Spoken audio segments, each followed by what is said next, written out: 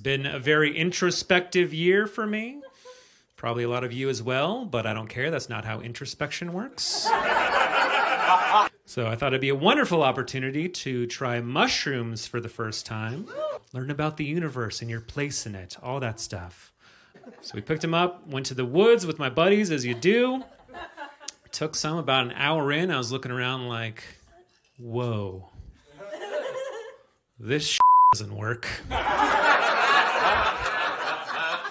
It's like, yeah, things look a little bit funny, but I'm not learning anything about myself or what I'm supposed to do with my life. I don't know what I was expecting. It's like, of course, this is exactly what I would do, is like look for an external fix for my internal problems. You know, when I try to process my emotions, I'll just have a neurotoxin rewire my brain. Why go to a therapist? I'll just have a hippie grow a fungus in his closet. So at that point, I realized, yeah, maybe there are no shortcuts. If I want to be somewhere in the universe, maybe I should actually put some work into getting there.